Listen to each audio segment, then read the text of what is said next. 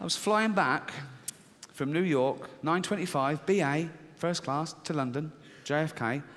The whole week in America, leading up to that flight, on every channel on TV, there was a rolling ticker tape that said, America on red alert, okay? And every bulletin said, we have an intel that there's going to be another 9/11. This weekend, in New York or LA, do not fly unless you absolutely have to. I had to, I was filming. And if you fly, be extra vigilant. Okay, so I'm there. I'm the only one in the first class lounge, right? And I'm still trying to remain philosophical about it. I'm thinking, right, today's the day you definitely don't try and get a bomb on the plane. Do you know what I mean? You think, no, everyone's, wait till Monday, right? And I'm there, and about 15 minutes before boarding, into the first class lounge comes this guy. I don't know whether he was North African or Middle Eastern, but he had all the gear and beard, everything. Steel attaché case, okay?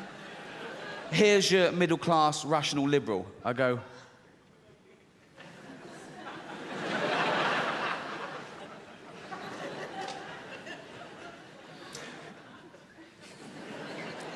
I'm suddenly just engaging staff in inane conversation. I'm going, flight on time? They're going, yeah. I'm going, what's the weather like in England? And they're going, oh, it's like they're going to go, oh, it's a bit there he is, right? It didn't happen, right? So now I'm stewing on this, all the things for the week leading up to it. There's going to be a 9/11, it's going to be here, it's going to be today, it's going to be New York. Oh my God, right? But now I'm in two minds. There's a fight between good and evil, between rational and irrational, okay? So, this one goes, oh, that's a suicide bomber.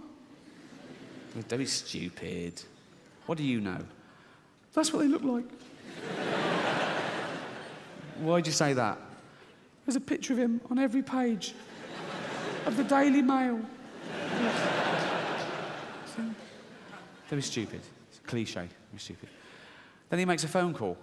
I can't understand what he's saying, but he sounds a bit angry, right? This one goes, oh, we made a phone call. This one goes, you just made a phone call. Yeah, but not in foreign. Shut up, stupid. Why do you think that?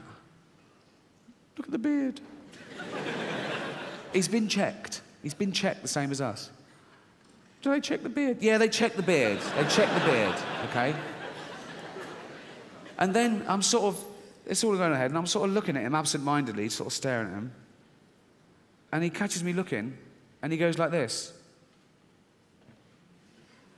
This one goes, oh, he knows. This one goes, no, he knows why you're looking at him. He's had that sort of prejudice, that shit for fucking months. Stop looking at him, shut the fuck up, right? But this one starts winning. The fear starts beating the rational, okay? So going, well, I said it would be today. Yeah, I know, but what? But the statistics, well, they're up today, aren't they? They're up. Yeah, but don't give it, it won't happen to us. They said that on 9/11. Yeah, but what about all the checks? Well, they find new ways of getting past our detection. Then we have to up our game, and that's how it... Yeah, you're right. So suddenly, now we're winning there, and I think, oh my God, this is it. And you get a wave of nausea when you suddenly go, oh my God, this is it. I'm one of the people that have witnessed, is it? And they go, okay, yeah, let's report him. This one goes, no, we can't. Why? In case someone thinks we're racist. What? What the No, let's report him and be a wrong live racist. And so I'm there and I think, he is a suicide bomber. I'm going to get on the plane with him and I'm going to die. And I'm having a little breakdown and I'm nearly crying. And all this happens in a few moments. And I look over and he's joined by his wife who's got all the gear and his two little girls, right? And I go, oh, of course he's not a fucking suicide bomber. If you're off to see 72 Virgins, you don't take the wife and kids along. So, and I got on the plane And I was sort of relieved and embarrassed, and I saw the funny side of it. And of course, he wasn't a terrorist. He was a businessman and a family man. He was playing with his little girls who kept running up and down, bumping into my chair. He wasn't doing anything. And he was sort of like scaring them, and they were screaming at the top of their voice. Like, after half an hour, I was hoping someone would blow the fucking plane up, right?